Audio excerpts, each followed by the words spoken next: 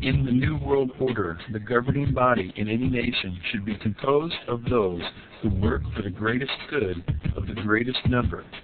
The New World Order will be founded on an active sense of responsibility. The rule will be all for one and one for all. This attitude among nations will have to be developed. It is not yet present.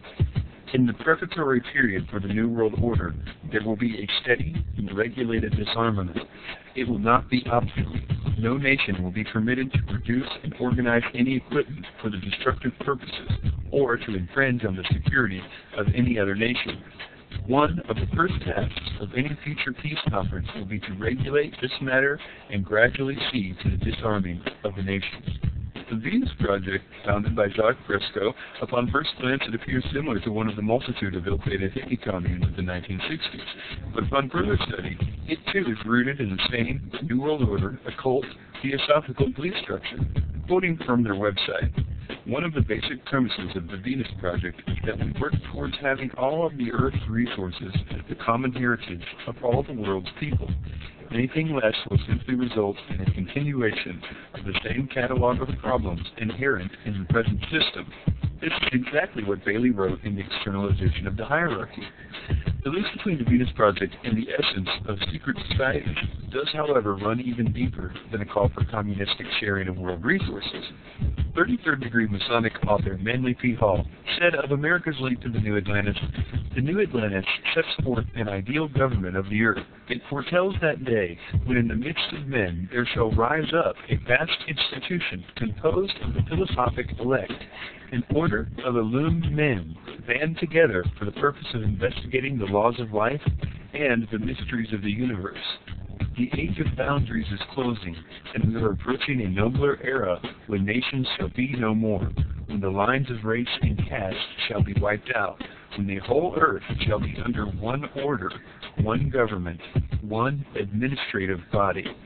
Manly P. Hall, alongside Rosicrucians like Francis Bacon, clearly defined the New World Order's drive to recreate Atlantis, and this theme clearly resurfaces in Fresco's architecture, specifically his circular city.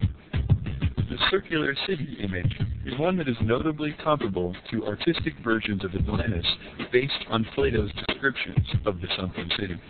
Another warning sign of Fresco's New World Order mentality is his desire to see technology steering mankind's destiny. Many patriots shiver at the idea of biometric identification, specifically the idea of implantable microchips that could be used to track and control humans in a way up until recently was only envisioned in the Bible. Fresco's vision for the future of humanity goes well beyond that of the simple microchip implant. He foresees humanity needing to merge with the machine or else risk de-evolution. He says, when biological technology becomes further advanced, human beings as we know them will become a modified species. If we as human beings fail to include the possibility of this development in our overall social evolution, we will witness the decline of our species. These are not mere coincidences. While seemingly revolutionary in thought, Fresco and his school of thought as espoused by the Zeitgeist vision of rebellion against the system are part and parcel of the same social upheaval being called for, not by humanitarians, but by those who have been planning for the New World Order from its earliest stages. It should also be noted that Zeitgeist Addendum begins and ends with speaking from Krishnamurti, who was raised from boyhood by the Theosophical Society to be a, quote, world teacher. And even though he broke from the group after declining to be their messiah, he maintained a friendly relationship with them by most accounts.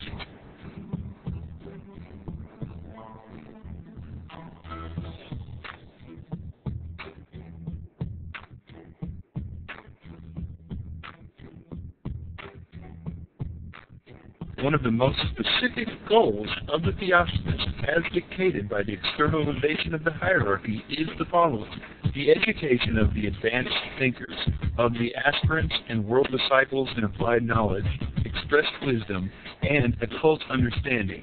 This group synthesizes all that is available in the other two groups, and thus forms the nucleus of the kingdom of God, of the fifth kingdom, which is so rapidly coming into being. according to theosophy, starting with its founder Blavatsky, God in the kingdom of God is really Lucifer. I believe that the church and religion in general in the Western world, which is to say Judaism and Christianity, have given to the world much good and has been beneficial. But like any and all technologies and thinking, it has also brought with it many things which have hurt the human family. And so I think this is why the human family is being mutated. I think we're being brought into a new world that you are not going to recognize in the next 20 to 50 years. I think this is going to be necessary because the way we're going now, our world is out of control. The violence and the hatred among peoples is going to have to be done away with. There's got to be order on this planet. And I believe that there are certain individuals are ordained to make sure that happens. So I don't have any problem with power. I have problems with people who misuse power. But those people who have the power to do something for the good of mankind, I am sure that they are working around the clock, taking care of their business. The simple fact of the matter is that Jordan Maxwell presents the beliefs of the Theosophists and the Illuminati to the public as if they are the sole truth. That is enough to show where his interests are. He is one of Zeitgeist's main sources. He supports astrotheology, which Helena Blavatsky packaged and sold to the world elite. And he just advocated the New World Order. You saw it with your own eyes. Statue of Liberty has the crown of thorns. It's the corona of the sun rays. With his crown of thorns or sun rays. There's an interesting thing, too, about the sun, is that the ancient world realized that on the December 22nd, which was the winter solstice, they noticed something interesting on the sundials. Of course, the sundials being round, they could each degree for each day. They noticed that on the 22nd, the sun did not move. On the 22nd, it stayed on the sundial on the same degree. On the 23rd, it stayed on the same degree. It didn't move any further south, and it didn't start back north. On the 24th, it was still in the same degree on the sundial. It didn't move. So they said, the ancient Egyptians said, anything that was moving and is now not moving is dead.